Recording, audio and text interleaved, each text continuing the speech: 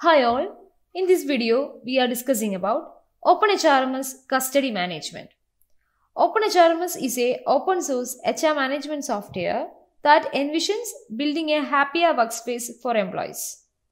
OpenHRMS takes care of all your HR process while you take care of your employees. It works for both large scale and small scale enterprises. So in this video, let us discuss about OpenHRMS Custody Management. This module acts as a ultimate solution for transparent custody of your company resources. So let's look on that feature. For that, we need to install the HRMS Custody module from the App Store.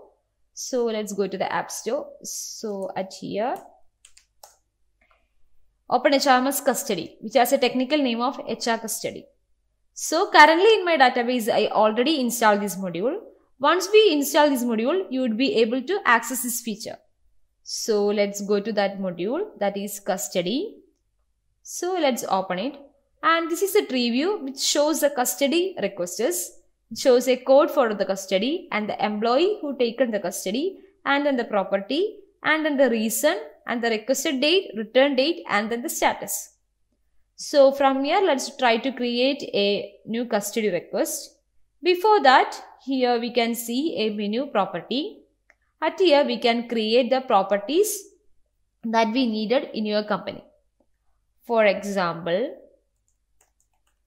I'm just creating a property, headphone, and which is a property which have from your products within your Odoo. You can choose that product at here. Or it is doesn't connection with the Odoo, you can add as no connection. And at here we can choose the company, and then at here we can add the description. And if the property have any image, we can add the image at here. Likewise, we can create each and every property that we need to make as a company resources for the employee. And then let's return back to the custody request menu. At here we can try to create a new custody request. From here, let's try to create a new custody request, and the employee field is automatically populated with the current login employee. So I am currently logged in as Michelle admin, and then the requested date is as today date, and then at here we can choose the return date, and then let's choose the property. So I am just choose the property as car, and then let's add the reason. So I added the reason as for on-site. And if it have much more nodes, we can add the nodes, and then let's save the record and then send for approval. So the admin can have the access to approve or refuse it.